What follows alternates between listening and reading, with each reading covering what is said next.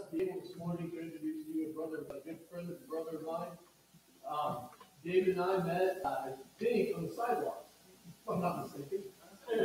I think we met on the sidewalk in front of the abortion clinics, preaching the gospel. And no better place to meet, right? Amen. You meet some faithful brothers and sisters out there.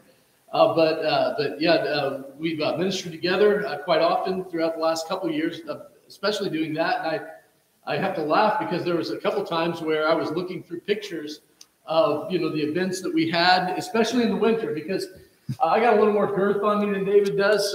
But he wears a lot more clothes in the wintertime than I do. And it's funny, I was looking through pictures and I thought that was me, but it was actually him. Both gray hair, gray beard. We had sunglasses on, hats on. I was like, wait, where did I get that? Where did I get that coat at? Oh, wait, that's not me. But no, it was. It was funny. But anyway, brothers and sisters, I'd like to introduce you to Pastor David Hewitt, pastor of Cruciform Church. David, in the past, has been a church planter. Is currently pastoring along with Pastor Jared, Cruciform Church, and want to welcome you, brother, to this pulpit to share the gospel or share the word with us today. Thank you, brother. All right. Good morning. Good morning. I'm not quite accustomed to wearing one of these things. Usually in the afternoons when we meet, we don't have much amplification. I just talk really loudly, so maybe it'll be easier on my voice. I'll get used to it. But I am privileged and blessed to be able to preach in Kip's stead this morning as we continue a look through the life and ministry of Jesus leading up to the crucifixion and resurrection and seeing what he's been doing with the preaching schedule that he was shared with us. And I also know last week, my fellow pastor Jared, who was here speaking, he brought a message about the woman at the well in Samaria, how Jesus confronted her in her sin, told her many a glorious truth, and revealed himself to her and a great many in the town of Sychar. The harvest of souls came to him and the disciples after he saved her. It was a glorious thing. Today, we are going to be in John chapter 9, as you may have noticed if you've looked in your bulletin. So as I finish with the introduction here, if you turn in your Bibles to John chapter 9. We'll get into the text pretty quickly. It is a fairly long passage, and the outline summary I'm about to give you is going to reflect that, because in this account of the man born blind, the Apostle John gives us 8 important truths that we cannot afford to miss. Yes, I said 8. There are 8 major points in the message this morning. 8 important truths we can't afford to miss. Jesus had just been in the temple, where he blasted the religious leaders for their hypocrisy, telling them that they were of their father, the devil, that they were not true children of Abraham because of how they were responding to him, and that he himself was God, with the statement before Abraham was, I am. Such finishes out John chapter 8. They picked up stones to stone him. They knew what he was saying. He gave a powerful and bold confrontation of the lying and unbelieving religious establishment of his day. So in a way, this continues this morning, though indirectly, through a man who was born blind, and by the end of the account that we have in front of us, he is no longer blind, physically or spiritually. It truly is an amazing thing, and as I mentioned already, but say again, in this account of the man born blind, the Apostle John gives us 8 important truths we cannot afford to miss. Let's read the text from John chapter 9, then we'll pray together and we'll get into our exposition today. As he passed by, he saw a man blind from birth. And his disciples asked him, Rabbi, who sinned, this man or his parents, that he was born blind? Jesus answered, it was not that this man sinned or his parents, but that the works of God might be displayed in him. We must work the works of him who sent me while it is day. Night is coming when no one can work. As long as I am in the world, I am the light of the world. Having said these things, he spit on the ground and made mud with the saliva. Then he anointed the man's eyes with the mud and said to him, go, wash in the pool of Siloam, which means sent. So he went and washed and came back seeing. The neighbors and those who had seen him before as a beggar were saying, is this not the man who used to sit and beg? Some said, it is he. Others said, no, but he's like him. He kept saying, I am the man. So they said to him, then how were your eyes opened? He answered, the man called Jesus made mud and anointed my eyes and said to me, go to Siloam and wash. So I went and washed and received my sight. And they said to him, where is he? He said, I don't know. They brought to the Pharisees the man who had formerly been blind. Now it was a Sabbath day when Jesus made the mud and opened his eyes. So the Pharisees again asked him how he had received his sight, and he said to them, he put mud on my eyes, and I washed, and I see. Some of the Pharisees said, this man is not from God, for he does not keep the Sabbath. But others said, how can a man who is a sinner do such signs? And there was a division among them. So they said again to the blind man, what do you say about him since he's opened your eyes? He said, he's a prophet. The Jews did not believe that he had been blind and had received his sight until they called the parents of the man who had received his sight and asked them, is this your son who you say was born blind? How then does he now see? His parents answered, we know that this is our son and that he was born blind, but how he now sees we do not know, nor do we know who opened his eyes. Ask him, he's of age. He'll speak for himself. His parents said these things because they feared the Jews, for the Jews had already agreed that if anyone should confess Jesus to be Christ, he was to be put out of the synagogue. Therefore, his parents said, he is of age, ask him. So for the second time, they called the man who had been blind and said to him, give glory to God. We know that this man is a sinner. He answered, whether he's a sinner, I do not know. One thing I do know, though I was blind, now I see. They said to him, what did he do to you? How did he open your eyes? He answered them, I've told you already, and you would not listen. Why do you want to hear it again? Do you also want to become his disciples? And they reviled him, saying, you are his disciple, but we are disciples of Moses. We know that God has spoken to Moses, but as for this man, we do not know where he comes from. The man answered, why, this is an amazing thing. You do not know where he comes from, and yet he opened my eyes. We know that God does not listen to sinners, but if anyone is a worshiper of God and does his will, God listens to him. Never since the world began has it been heard that anyone opened the eyes of a man born blind. If this man were not from God, he could do nothing. They answered him, you were born in utter sin, and would you teach us? And they cast him out. Jesus heard they had cast him out, and having found him, he said, do you believe in the Son of Man? He answered, and who is he, sir, that I may believe in him? Jesus said to him, you've seen him, and it is he who is speaking to you. He said, Lord, I believe. And he worshiped him.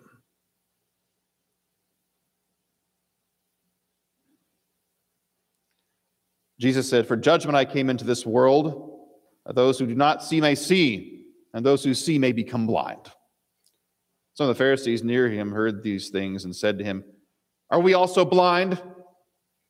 Jesus said to them, if you were blind, you would have no guilt, but now that you say we see, your guilt remains. Such is the reading of the word of God. Let's pray together and we'll get into our exposition.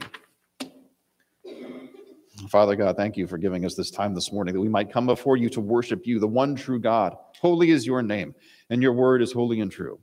May we receive it well this morning, and may I speak it clearly and boldly as I ought to speak. The glory of your name and the encouragement of your people. Pray it in Jesus' name. Amen. All right.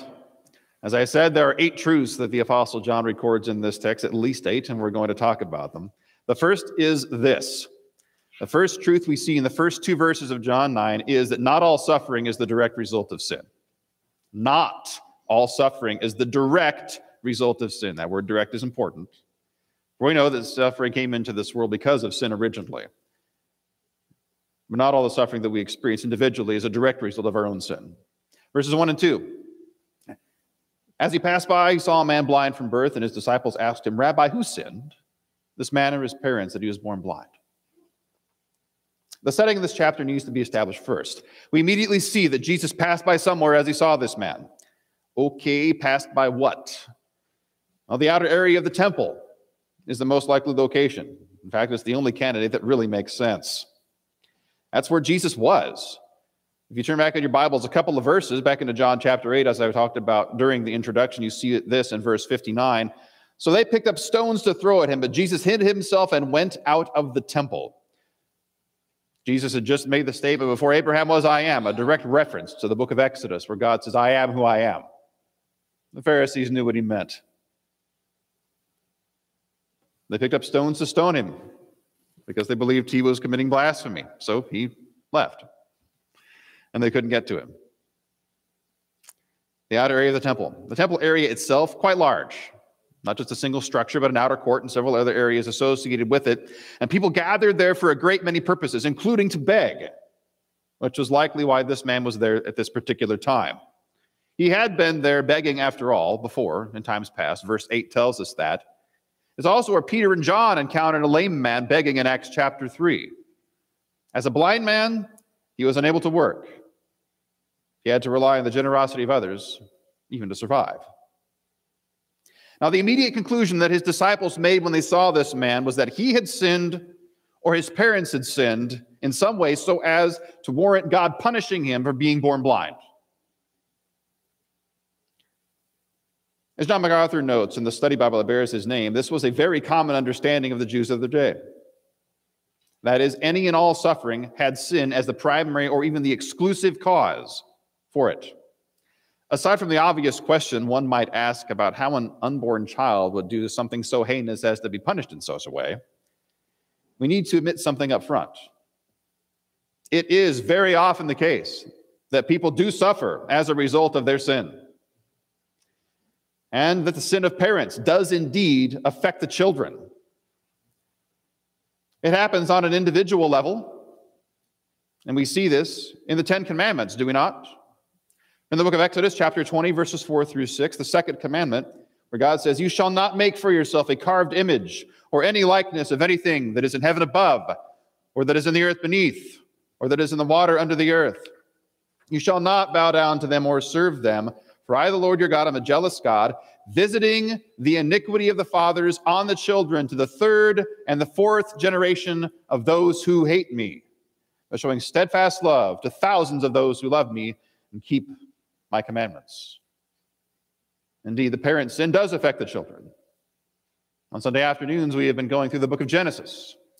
And a couple of weeks ago or so, I noted that this very thing happened because of Abraham's sin. Not once, but twice. He lied to the people and the ruler of particular nations where he went to sojourn, saying that Sarah was not his wife, but his sister. And we see a few chapters later, his son Isaac repeating the same sin, lying about Rebekah to claim the same thing. Like father, like son. Beware of this. As I said then, I'm saying it now. Parents, if you are in habitual sin and are unrepentant of it, your children are getting implicit permission from you to participate in that sin. They will do it. But it doesn't just happen on an individual level. It happens on a corporate level too. In 2 Kings 17, 6 through 8, it says this: "In the 9th year of Hoshea, the last king of Israel, the king of Assyria captured Samaria, and he carried the Israelites away to Assyria and placed them in Halah and on the Habor, the river of Gozan, and in the cities of the Medes. And this occurred because the people of Israel had sinned against the Lord their God, who had brought them up out of the land of Egypt from under the hand of Pharaoh, king of Egypt, and had feared other gods, and walked in the customs of the nations whom the Lord drove out before the people of Israel, and in the customs that the kings of Israel had practiced."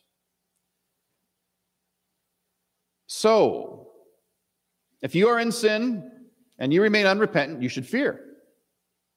God knows. What we think we do in secret is not hidden from God. And he will bring about your repentance if you are his in one way or another, and the pressure for that repentance will increase over time. Repent now before it gets worse, because if you don't, it will. And as far as the corporate issue is concerned, we ought to pray often and fervently for the repentance of our nation. Even Thomas Jefferson, one of our presidents, of course, who was known for editing a copy of the Bible so as to remove a lot of references to Jesus, knew himself that God's justice doesn't sleep forever.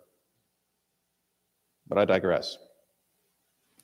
So, though it is true that trouble befalls individuals and nations because of sin, it's not always the case. Pastor Kip this morning was talking about Job, and he's a great example of this. I think he provides us the greatest example, the greatest I can think of. God brought all of those troubles on him.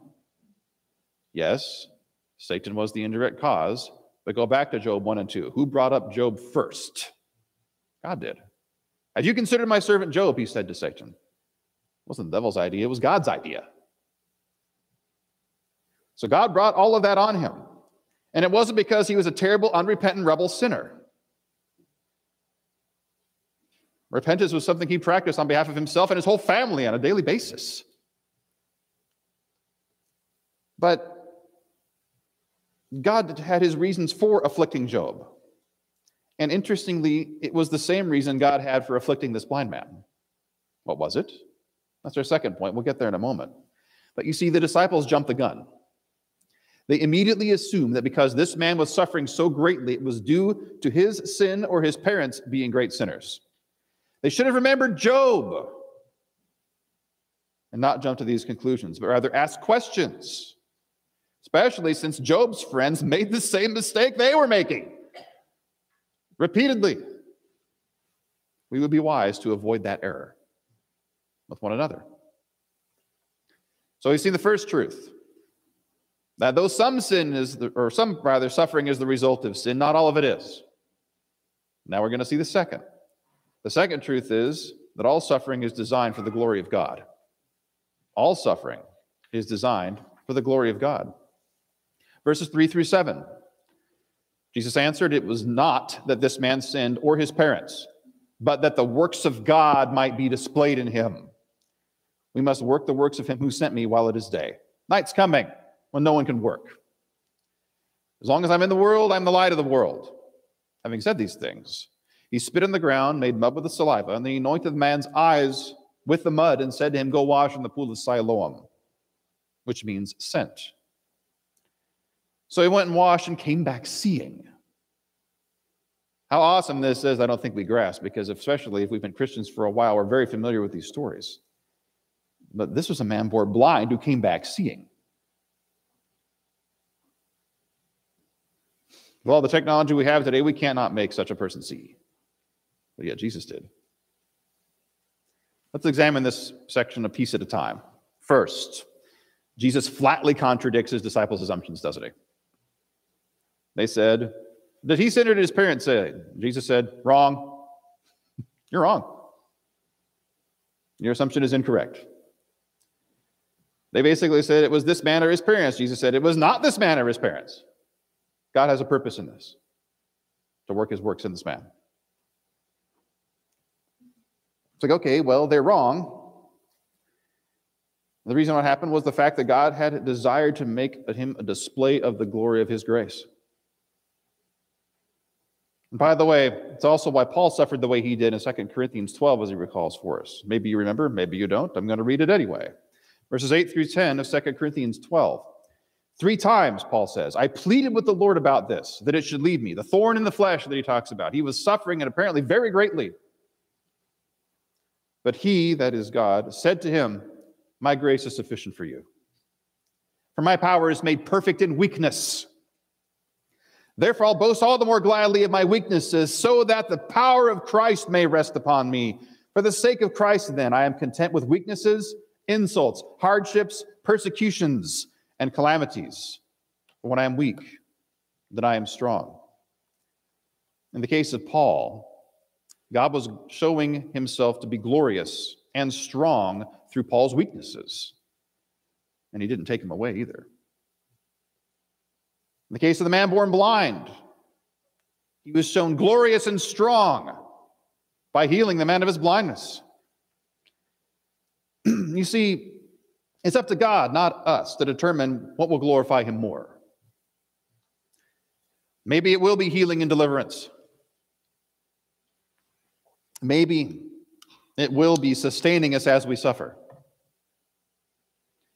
And when we suffer, we should indeed pray for both things. We should pray for healing, because our God is able and mighty and powerful and has done it in the past, and he can do it again. But if he doesn't, what if our suffering ends in death instead of being healed? By the way, at some point, every one of us in this room is going to experience that. Eventually, we're not going to be healed in this body, in this life, for the time being. Okay. What ought our response be? And what ought we pray for as we suffer?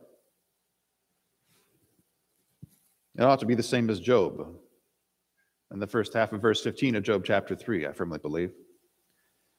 Though he slay me, I will hope in him. Great song by Shane and Shane, by the way. Though you slay me, recommend it. Though he slay me, I will hope in him. Because he might. But even then, it's a blessing, isn't it? For our God does indeed work all things together for good to those who love him, who are called according to his purpose. Though if he does slay us, he receives us into heaven. To him who's at right hand are pleasures forevermore, Psalm 16, awaiting the final resurrection. The fact that God is always seeking his own glory and praise, which is always the greatest good, I might add, is why he tells us to glorify him in all things, even the mundane, mediocre things. 1 Corinthians 10:31 testifies to this, one of my favorite Bible verses. Or whether we eat or drink or whatever we do it all to the glory of God. Even eating and drinking? How mundane is that? Everybody does it pretty much every day. Well, yes, even in that. In everything, we glorify God. The Westminster Shorter Catechism was the chief end of man to glorify God and enjoy him forever. And it's right to make the application. What's God's chief end then? Well, it's the same. He glorifies himself. A second. Third, Jesus makes a somewhat cryptic reference to working in the daytime, coupled with the statement that he himself is the light of the world. He said that in the latter part of the conversation with the Pharisees in the last chapter. It also provides the meaning of the reference he made to light and darkness. It's true they didn't have artificial lighting in those days. Working by candlelight is very tedious and difficult. So work at nighttime was nigh unto impossible in many cases, especially without a moonlight in some days. So they had to work in the daytime. But see, Jesus being the light of the world was to work while he was in the world. While he was in the world, there was light, and light was for working. At his death, night would fall, metaphorically speaking. And he wouldn't be doing the kinds of works that he was doing while on the earth. He was at work while he was there, and he was about to do another amazing work. So, fourth, he performs the healing on the blind man, which, as I said, is just awesome. I find it interesting that he used saliva as part of the healing. Something he does to heal a different blind man in Mark 8. There isn't anything particularly medicinal with regard to the saliva that I'm aware of. In fact, someone might even think that it was something unclean, what he did. Why? Well, God has something to say concerning Miriam, Moses' sister, after Miriam and Aaron rebelled against Moses a bit back in Numbers chapter 12. Numbers 12:14 says, "But the Lord said to Moses, if her father had but spit in her face, should she not be shamed 7 days? Let her be shut outside the camp 7 days, and after that she may be brought in again." So, getting saliva and spit on somebody's face wasn't exactly considered to be a blessed event. We still understand that, don't we? But Jesus does something with this saliva something that might normally be viewed as shameful into a glorious miracle. Making mud out of it, applying it to the man's eyes and telling him to go wash in the pool of Siloam, again, which means sent. Jesus, of course, being sent by God, and he sends this man to perform this washing, an act of obedience. An act of physical cleansing and symbolically spiritual cleansing, of course, as we'll talk about here in a minute. But then he had sight. Something also that's interesting with regard to the mud, we are speaking of Jesus here. Through whom was the world made, John tells us at the beginning of his gospel. The Word, through Jesus. And how did he first create man in his entirety? From what? In Genesis 2:7. From the dust of the ground. Maybe he was providing a little bit of a hint to people. Made a whole man out of the dust of the ground before. Maybe I'll give a man new eyes in the same way. Yeah, I think that has something to do with it. And he does it again. He creates where there was not. The man had no sight. Maybe he didn't even have any eyes at all. He did then. He certainly did then. All right, that's our second truth. Let's move to the third. Though you've seen that everything is destined for God's glory, the reason he acts in any case. What's our third truth? Obvious truths can be hard to believe. Something else we see in this text, that obvious truths can be hard to believe. In verses 8 through 12, the man's neighbors come into the scene. The neighbors and those who had seen him before as a beggar. So these are people who knew who he was, knew what he looked like, they knew his mannerisms, where he was, at what times, out next to the temple to beg. And they asked the question, didn't they? Is this not the man who used to sit and beg? Some said, it is he. Others said, no, but he's like him. He kept saying, I'm the man. I wonder how many times he had to say it before they got it through their heads. So they said to him, then how were your eyes opened? He answered, the man called Jesus made mud and anointed my eyes and said to me, go to Siloam and wash. So I went and washed and received my sight. And they said, where is he? He said, I don't know. So here the man was, the same man, many of them, probably even all of them, having gone to the temple many a time, I'm sure. They saw him begging, and that for years, and they could not believe it. I mean, it really was him, obviously. He looked the same, he sounded the same, and it was really obvious. They look at the man, this is the man, but they're like, no, can't be. Can't be. Impossible. He can't be seeing right in front of their eyes. So he kept insisting, and eventually they probably came around. And they wanted to know what you would expect them to want to know. How did this happen? He pointed to Jesus already. And this man's faith is going to grow throughout our narrative, by the way. It starts here. Now, I describe the third point this way, that obvious truths can be hard to believe because of the fact that sometimes, even when the truth is staring us in the face, we don't get it. Okay, if we're honest, I see people grinning out there. It's like, yeah, that's me. Yeah. We don't get it. Maybe it's not because we're opposed to believing it necessarily, though that does happen, and we're going to get into that here later on with the Pharisees. But for whatever reason, be it a lack of knowledge, maybe we don't have mental categories to think about certain things, or whatever, we do not believe or see something that's right in front of us. Be patient with people.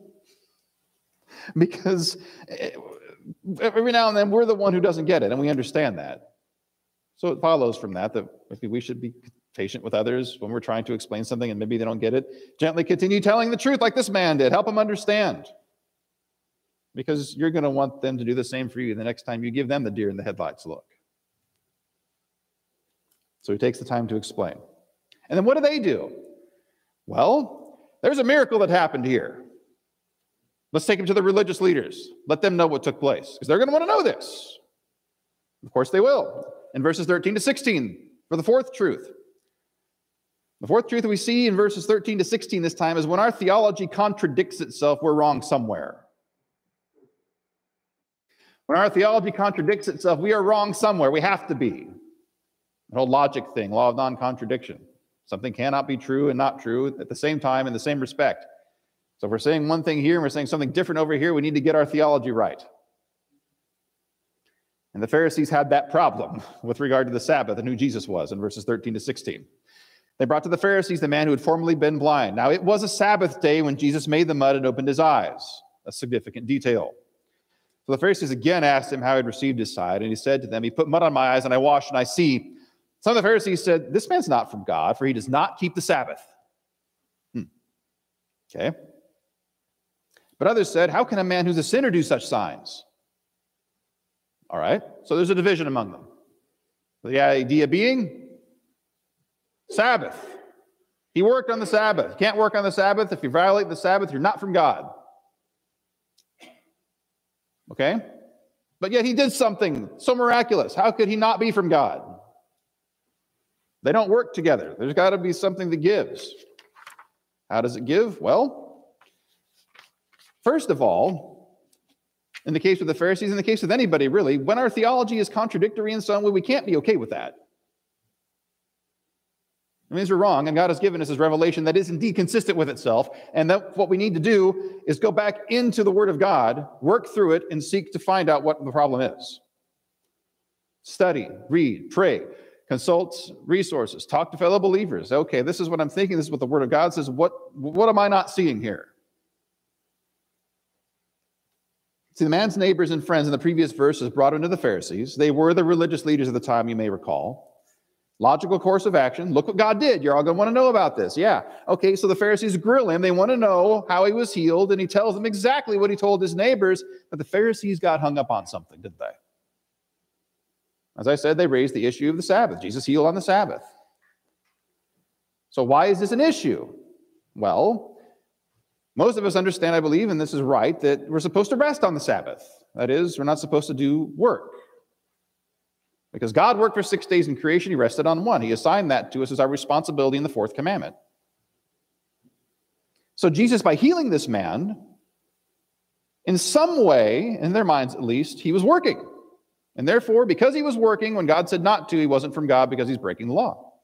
That's the conclusion they reached. And yet, Jesus did heal him, didn't he? Only the power of God could accomplish something like this. So he must be from God because he healed, but he broke the Sabbath, which someone from God would not do. The apparent contradiction seems obvious. Some have sought to resolve the contradiction the same way the Pharisees did. He's just not from God. Well, this has to be rejected on its face, doesn't it?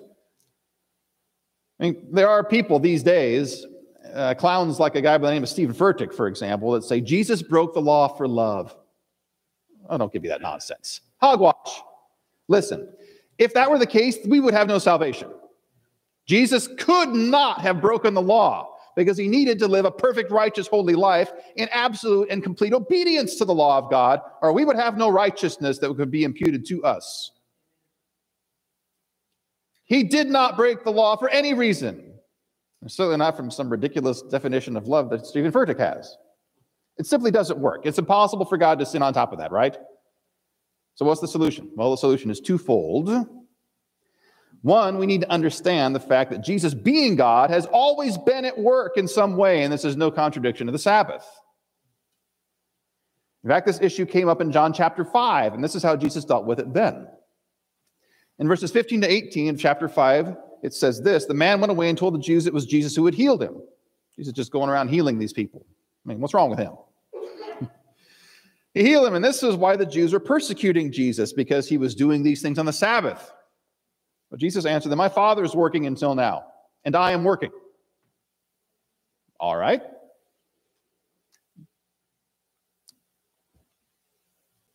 London Baptist Confession of Faith talks about it. Catechisms address the same thing. There are basically two ways that God works out his decrees. That is, his purposes in all of history as it has existed and ever will. He does so by creation and by providence. That's it, two categories. He created, put everything into existence. By providence, he keeps it in existence the way he wants it. But that requires active work on the part of God. As Colossians 1 tells us, he holds the whole universe together by his power. If God stopped holding everything together, everything would cease to exist immediately. How powerful is our God? That's part of Jesus' point here. It's like, my Father's working until now, and I am working. This is why the Jews were seeking all the more to kill him. Because not only was he breaking the Sabbath, but he was even calling God his own Father, making himself equal with God. Again, they knew what he was saying then. But there's more to it than that. Also, referencing the Second London Baptist Confession of Faith once again, it's like little systematic theology, a very useful document. There are certain kinds of work that are demonstrably lawful on the Sabbath day. Those kinds being what are classified as works of necessity and works of mercy. Things that we need to do and things that we should do because we wish to be compassionate and merciful to other people. Chapter 22, paragraph 8 of said confession says, the Sabbath is then kept holy unto the Lord, when men, after a due preparing of their hearts and ordering their common affairs aforehand, do not only observe a holy day or holy rest all day from their own works, words, and thoughts about their worldly employment and recreations, but are also taken up the whole time in the public and private exercises of his worship, and in the duties of necessity and mercy. Where did they get those categories? Necessity and mercy. Well, you get them from the Bible, of course. Where else are you going to get them? And they are very good with proof texts on this. The one that they use for those two categories is taken out of Matthew chapter 12, the first 12 verses. A bit of a long cross-reference, but I'm going to read it all because it addresses it perfectly, and also why Jesus explains why he was perfectly innocent in doing what he did. At that time, Jesus went through the grain fields on the Sabbath. Again, this is Matthew 12, verses 1 through 12, if you wanted to turn there. His disciples were hungry, and they began to pluck heads of grain and to eat, which, by the way, was a lawful thing to do according to the Old Testament law, where it says to farmers not to harvest their grain all the way out to the edges, but to leave the edges for those who are poor and who are in need so that they could come and get something to eat. Lawful. They weren't stealing. But when the Pharisees saw it, they said to him, look, your disciples are doing what is not lawful to do on the Sabbath. He said to them, have you not read what David did when he was hungry, and those who were with him? How he entered the house of God and ate the bread of the presence, which it was not lawful for him to eat, nor for those who were with him, but only for the priests. Or have you not read in the law how on the Sabbath the priests in the temple profane the Sabbath and are guiltless by offering sacrifices? Aren't they doing some sort of work? He went on from there and entered the synagogue. Back up, verse 6. I tell you, something greater than the temple is here. And if you'd known what it means, I desire mercy and not sacrifice, you would not have condemned the guiltless. For the Son of Man is Lord of the Sabbath. He went on from there, entering their synagogue, and a man was there with a withered hand. And they asked him, is it lawful to heal on the Sabbath? So that they might accuse him. He said to them, which one of you who has a sheep, if it falls into a pit on the Sabbath, will not take hold of it and lift it out? Oh, yeah, we'd all do that. Of how much more value is a man than a sheep? So it is lawful to do good on the Sabbath. Works that are necessary, works that are merciful. That's where it comes from. You have to eat. So minimal preparation for it is lawful. Rescuing an animal and therefore healing someone is merciful and therefore it's lawful. We must allow the Bible to determine what we believe about the Sabbath or anything else, and therefore what constitutes appropriate activity on the Sabbath. Now, the Sabbath itself is a huge subject. If you want to know more about it, I preached on this a while back when we were starting out our series in Genesis in the first 3 verses of chapter 2. It's on our YouTube channel. It's about 70 minutes long, so get a deep seat in the saddle. You want to go look it up. But we're going to move on in our text this morning with our next point, the 5th truth that we need to have a look at here from John 9. That's in verses 17 through 27. The 5th truth we need to take away from this is that we must tell what we know about Jesus. We must tell what we know about Jesus. And I want to emphasize that and say it differently. We must tell what we know about Jesus. Because we don't know everything. But we need to tell what we know. Verses 17 through 27. So they said again to the blind man, what do you say about him since he opened your eyes? He said, he's a prophet. The Jews did not believe that he'd been blind and received his sight until they called the parents of the man who had received his sight and asked them, is this your son who you say was born blind? How then does he now see? His parents answered, we know that this is our son, that he was born blind, but how he now sees we do not know, nor do we know who opened his eyes. Ask him. He's of age. He'll speak for himself. His parents said these things because they feared the Jews. But the Jews had already agreed that if anyone should confess Jesus to be Christ, he was to be put out of the synagogue. Therefore, his parents said, he's of age, ask him. Well, I mean, there's a reason why I'm using that particular tone of voice with their words. I mean, there's textual warrant interpreted for that. They were trying to get out of being in trouble. So the second time they called the man who had been blind and said to him, give glory to God, which basically means tell the truth. We know this man is a sinner.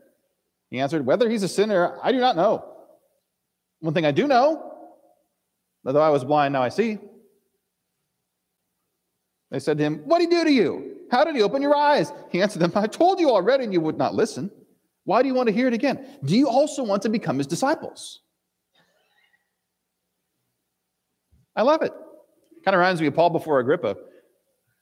Agrippa saying, would you persuade me in such a short time? Not just you, but everybody listening, Paul said. Yeah, believe. So when I say we need to tell what we know about Jesus, I mean that in 2 ways. First of all, we do need to go to the scriptures and learn as much about him as we can and be sure we seek to give a consistent testimony of who he is. This is related to the previous point about correcting our doctrine if somehow there are contradictions, and every one of us has some contradiction in some way, shape, or form. Very often we appeal to a text in Deuteronomy 29:29, I believe it is, when we say that the secret things belong to the Lord and the real things belong to us and to our children forever. It's like if God hasn't told us something, okay, that belongs to him. Leave it alone. There are deep inner workings of God that we're just never going to know because he's so far beyond us. But we stop there, and that's not right, because he says that the things that are revealed are for us and for our children forever. What is revealed? Hello? Every word of this is revealed to us. We better know it as much as we possibly can. So we need to know as much as we can to correct our false doctrine in and of ourselves. But secondly, that's not the only point, and this is what's really brought out by this text. We just need to tell what we do know. No one can know everything perfectly. And the man in our text here, he was healed by Jesus. How much did he know so far? Not a lot. And yet God has him appear before the Pharisees, the learned theologians of the day, in a synagogue to testify what he does know. Brothers and sisters, you don't need to be a PhD theologian to testify of Jesus and tell others about him. And by the way, not just tell about him, but urge them to trust him. This guy was asking if they wanted to trust Jesus and become his disciples by the end of verse 27. Isn't that awesome? I mean, what did he know about him so far? He openly admits he doesn't have the answers, by the way. He doesn't try to fabricate anything. And there's an important lesson for us here about this too. If you don't know something, regardless of who you're talking to, then simply say so. It might help to practice, by the way. Say, I don't know. It's okay. All of us don't know some things. Some of us don't know a lot of things. The more I learn, the more I realize I don't know sometimes. But see, so say a raging atheist gets up in your face. He demands that you reconcile two verses in Scripture that you really haven't thought about before. What do you tell him? I don't know. What do you mean you don't know? I mean, I don't know. Oh, then there's no answer for it. Well, no, I'm sure there is an answer for it. I just don't know what it is right now. I mean, I'm happy to look it up for you and get back to you. I'll probably ignore you and walk off at that point because they're really not interested in learning most of the time. But how does our guy here do this? The Pharisees claimed that Jesus was a sinner, didn't they? We read it. The answer is yes. Of course, we know that he wasn't. But we have a lot more theology than this man had. He didn't even know at the time. When they asked him, this man is a sinner, like, I don't know if he is or not. That seems kind of basic. But he didn't know, so he said so. He said, I don't know, but I know this. He opened my eyes. I mean, I've been a Christian for 30 years now, over that even. I've been through the Bible a lot. I've read it a lot. I've studied and learned a lot. I still have a lot more studying and learning to go. And this guy, he knew a little bit about Jesus. Certainly didn't know him for 30 years, probably closer to 30 minutes, maybe a few hours. But he still had something to say, didn't he? And so do you. Trust God that he will use it, because he does. And he did with this man. Boy, did he ever. Perfect knowledge is by no means required. And yes, you're not going to know some things, and yes, you're going to make mistakes, but God uses that in glorious ways. And also, notice how this man's faith is increasing. Before, like he was talking to his neighbors, yeah, there's this Jesus. He's the one who did it. I don't know where he is. And then he comes before the Pharisees, and they ask him, what do you know about him? Well, he's a prophet. All right, better. Was Jesus a prophet? Yes. He was also a high priest and a king and more. God himself. Is he more than a prophet? Yes, but he's not less than a prophet. And notice also that the Pharisees called his parents to testify about him, to verify that this indeed was their son and that he was born blind. Nothing wrong with this per se. Get extra testimony, verify what's going on. This is fine. This is good. But as we have discovered, their motivation was a bit less than pure. More detail of that here in a few verses. But I also want you to note the response of the parents and why they responded the way they did. We alluded to that briefly already. We do not have to wonder why they were evasive. John tells us. They didn't give a direct answer because they were afraid. Afraid of whom? Afraid of the Jews, the text says. Who are these Jews? It's the Jewish hierarchy, the Sanhedrin, the Jewish authority of the day is what we're talking about. Why? Because they had a pronouncement. The pronouncement being they would get put out of the synagogue if they affirmed that Jesus was the Christ. Throw them out. Okay, this is, by the way, not just an issue of being shoved out the door because somebody was making a bit of a rambunctious mess in your lobby or whatever. It's like, okay, you can leave now, maybe come back later. It's not what this is about. Think of this in terms of being akin to being cut off from your people.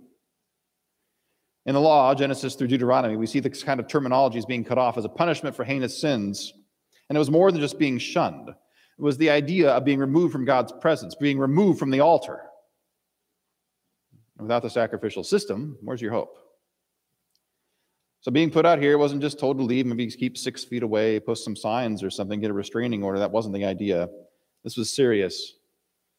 And the threat of that made him afraid. It's either the truth, yeah, he's our son. Yeah, he was healed. Yeah, Jesus did it. Or access to the synagogue. Well, he's of age, ask him.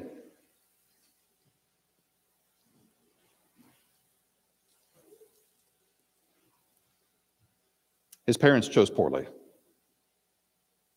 wasn't like in this video series that I saw years ago. I think Family Life put it out on VHS. If you don't know what a VHS is, that's fine. Those of us with gray hair in here do.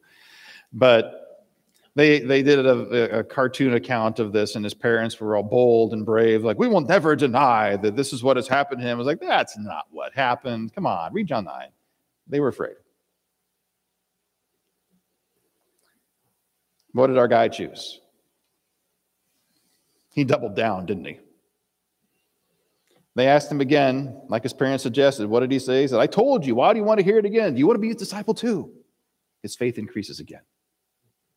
Not just a prophet. I mean, in the course of the discussion, he's a prophet. But you need to follow this man. So he told what he knew about Jesus. Do the same. Do it a lot. Moving on to the 6th truth. So on number 6, I have 8. We're still moving. The 6th truth is false presuppositions will make even brilliant theologians very wrong. False presuppositions, false pre-commitments, and false ideas will make even really smart theologians to be wrong. That's verses 28 to 34, which say, and they reviled him. You were his disciple. We are disciples of Moses. We know that God has spoken to Moses, but as for this man, we do not know where he comes from. The man answered, why, this is an amazing thing. You do not know where he comes from, and yet he opened my eyes. We know that God does not listen to sinners, but if anyone's a worshiper of God and does his will, God listens to him. Never since the world began has it been heard that anyone opened the eyes of a man born blind. If this man were not from God, he could do nothing. They answered him, you were born in utter sin, and would you teach us? Maybe just a little bit of arrogance there. Maybe a little. They cast him out. The very thing his parents were afraid of. But he kept going. See, these men did know the scriptures very well, these Pharisees. They were the brilliant theologians of the day, but it ultimately didn't matter because they were entrenched in unbelief. They already were committed not to believe in Jesus. And they reviled this man who was not only miraculously healed, testifying that, yeah, Jesus was from God, which they refused to acknowledge. But they mocked him for pointing them to Jesus. Note what they said. They followed Moses, they said. Oh, way to go. We know where Moses was from. Yeah, you know where he was from. But we know where this Jesus is from. As if they're mutually exclusive. They're not mutually exclusive. By the way, brothers and sisters, I'm a disciple of Moses and of Jesus. And if you're truly a Christian, so are you. Because you believe everything Moses wrote and everything Jesus said. But the truth is, with regard to the Pharisees here, they weren't even followers of Moses. They thought they were, but they were wrong. They were self-deceived. Because if they truly were followers of Moses, they would have believed in Jesus and followed him. Here's why. Deuteronomy 18, 15 through 19. One of the most important things Moses wrote down with regard to Jesus himself, verses 15 through 19 of chapter 18, Deuteronomy. The Lord your God will raise up for you a prophet like me from among you, from your brothers. It is to him you shall listen. Just as you desired of the Lord your God at Horeb on the day of the assembly, when you said, let me not hear again the voice of the Lord my God or see this great fire anymore, lest I die. They were afraid of the fire on the mountain. They needed someone to come down to them. And the Lord said to me, they're right in what they've spoken. I will raise up for them a prophet like you from among their brothers, and I will put my words in his mouth, and he shall speak to them all that I command him. And whoever will not listen to my words that he shall speak in my name, I myself will require it of him. That's a threat and a promise of judgment. They really didn't follow Moses then, did they? No. Because Moses said to believe Jesus. And Moses recorded what God himself had said, that if they would not, then he required of them. They condemned themselves with their own words. They didn't follow God, but they claimed it. They're really smart. They knew their Bibles, so to speak, didn't they? Think about it. You'll understand by way of application that we do have a real enemy, a spiritual enemy. You know, there's such thing as the devil. There really is a real devil, real demons, that sort of thing. I mean, I'm convinced beyond any shadow of a doubt in my mind that so much of the madness that is going on in our society these days with completely turning themselves on the created order is demonically inspired. They're still guilty of sin, people doing these things, of course, but pushed on by wicked spiritual forces. I have no doubt of that. But you know what? Satan and his demons know the Bible better than we do. They really do. And they'll misuse it, and they'll abuse it, and they'll tell people, and they'll convince people that the using and abusing of Scripture is actually the right way to understand it. I encounter pretty frequently. And there are a lot of people who are given into sin who know their Bibles pretty well. They might even know it better than you, but they won't use it right. So know it well, use it properly.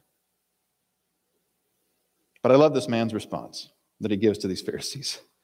This man was a know-nothing nobody by anybody's standard.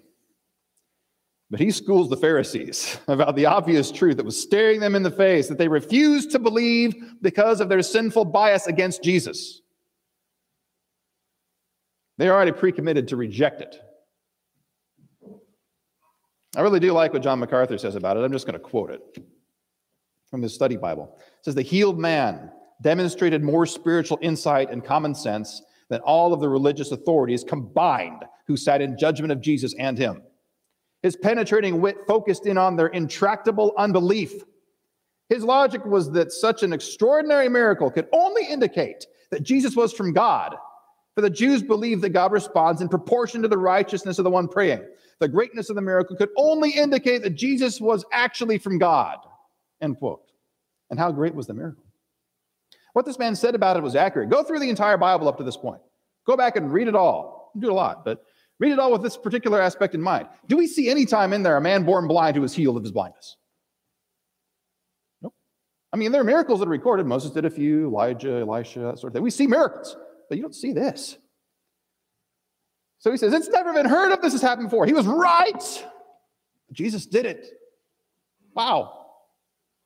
Who could this be but God? Obvious answer, well, it has to be God.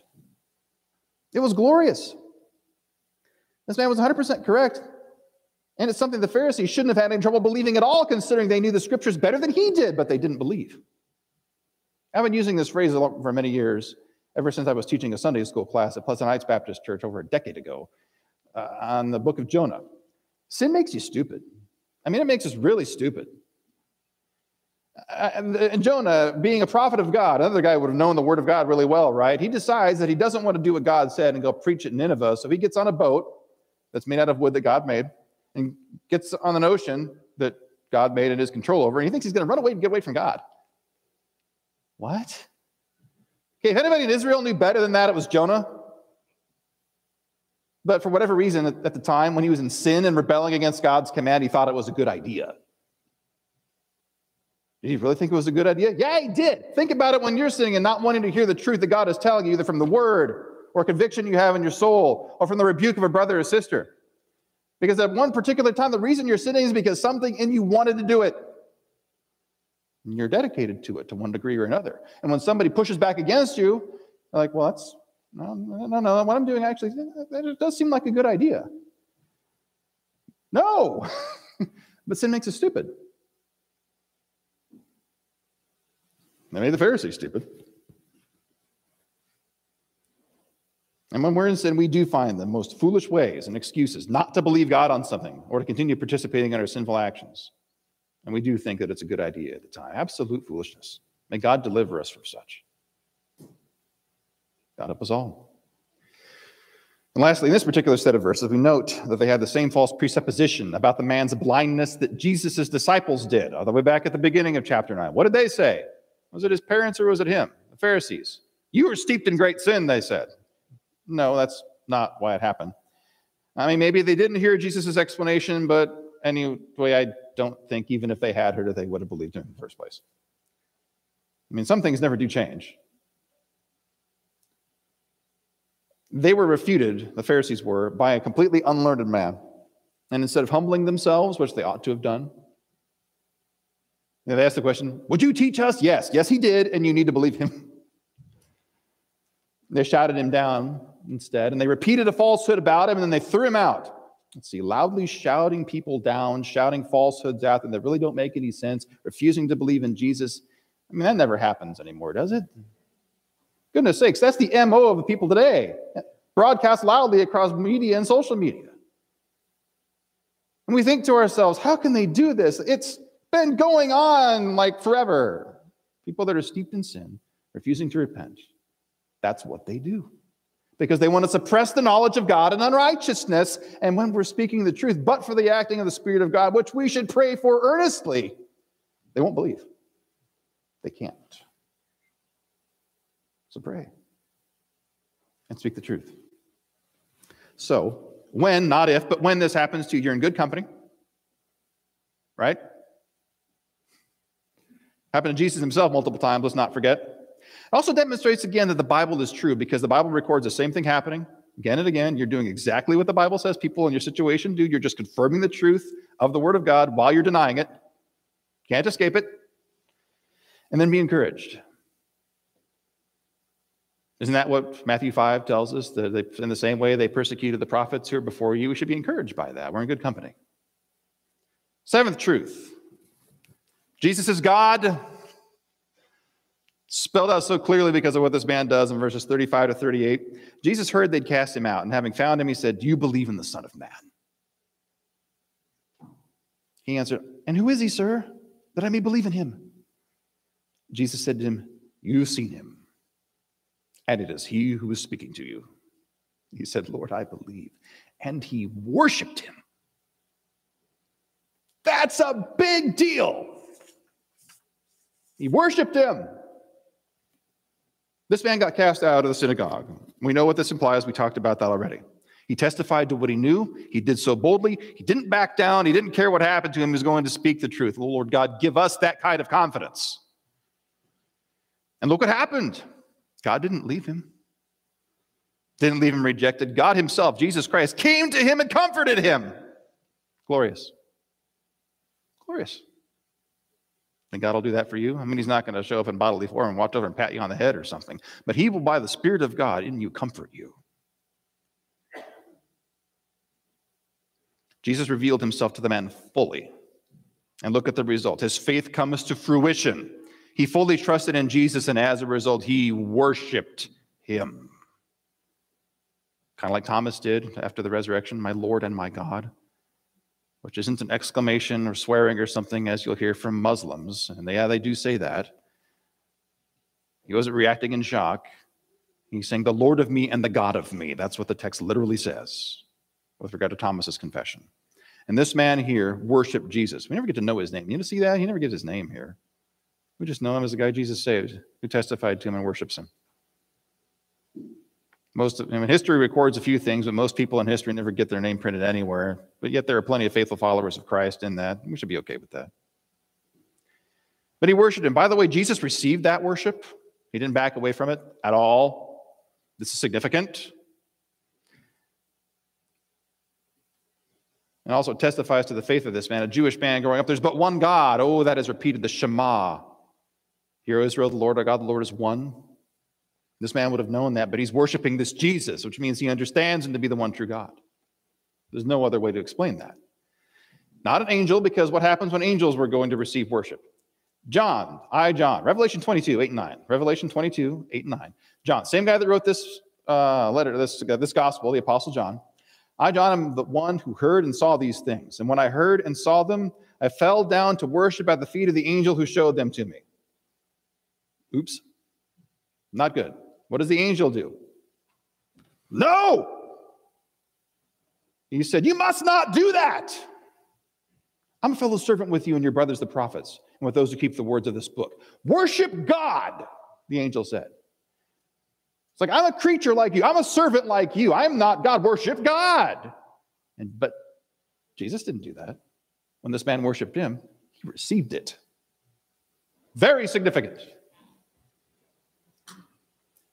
And texts like this are how we formulate the doctrine of the Trinity, by the way, that we have one God, one being who is God, but there are three separate persons, neither of whom is each other.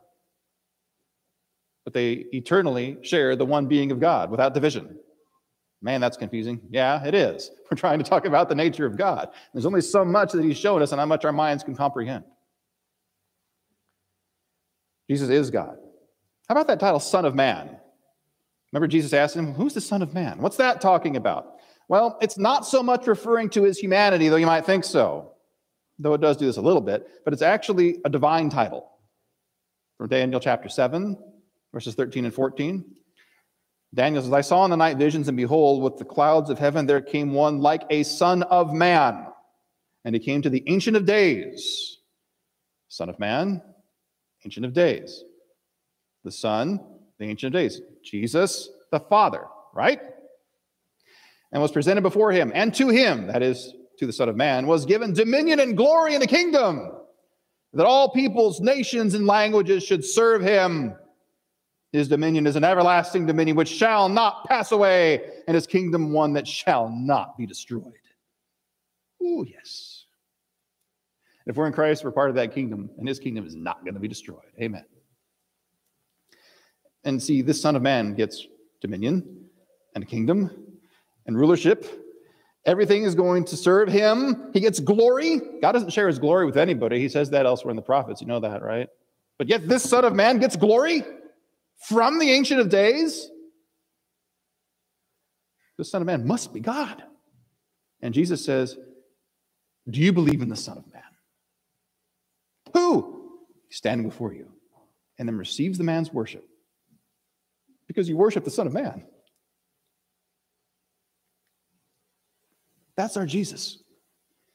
He showed who he truly was to this man. The result was worship, as it must be. Obvious application, brothers and sisters. Worship this Jesus. He is the Son of Man, and Daniel said, his dominion is an everlasting dominion. He rules heaven and earth, and he is your King and your God.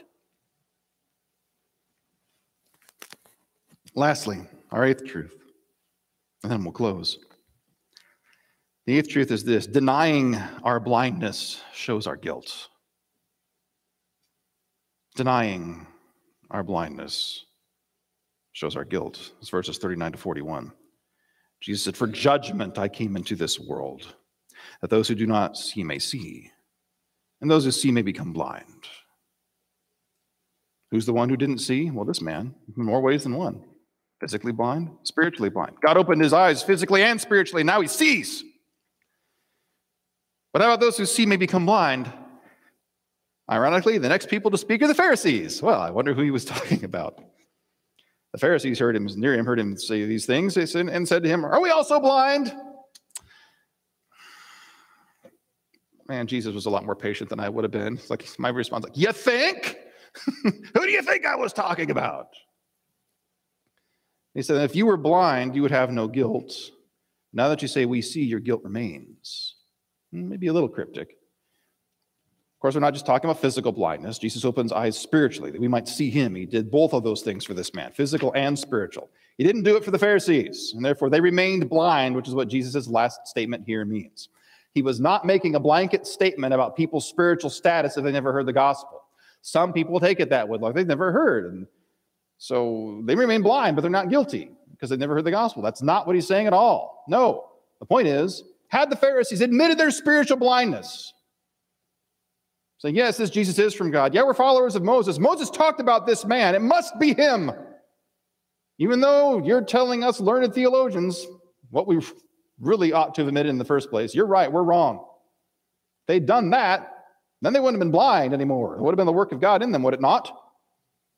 Had they repented of their sinful rebellion, they'd finally see the truth, believing in Jesus. But you see, they arrogantly shouted down our guy in this text, didn't they? They remained convinced that they saw things clearly apart from Jesus.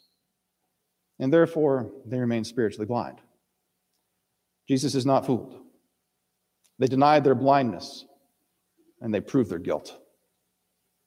That's what he means. Brief recap of what we talked about this morning then in our text in John 9. First, we saw that not all suffering is the direct result of sin. Might be, might not be. Pray, study. All suffering is designed for the glory of God, every bit of it. Obvious truths can be hard to believe. I wonder how many times the man told them that he was indeed the man born blind before they believed him. When our theology contradicts itself, we are wrong somewhere. We shouldn't be okay with that. When we are called to testify, in whatever situation it is, we must tell what we know about Jesus. Tell what we know. Don't tell what you don't. If you don't know it, say so. But tell what you do. This man didn't know much, but boy, was his testimony powerful. And we're still reading about it 2,000 years later. False presuppositions will make even brilliant theologians very wrong. They were committed not to believe Jesus, and it colored everything that they said and did in their actions. And let us not forget number 7, Jesus is God. He received worship. Only God rightly receives worship. And then denying our blindness shows our guilt. So, if and when you do not understand the truth of Scripture, or if you still remain in your sin and somehow think that you're going to be okay, raised up in a Christian home, learning all sorts of things, maybe you are kind of like the Pharisees and know quite a bit. But you're still blind to even trust in Jesus. And denying it only increases guilt. So I'd urge you to call out to God today. If there's something in you, the word that you have been struggling with, that you're struggling to believe, even as a Christian, like, I don't understand, that's really hard. But that's what God has said. Pray that he would help you believe it. And turn to Christ for the first time or once again. Let's pray together and we'll finish out our service this morning. Our Lord and God, you truly are great. Lord Jesus, you do open blind eyes. For those of us who are in you, you have opened our eyes. And it is you who did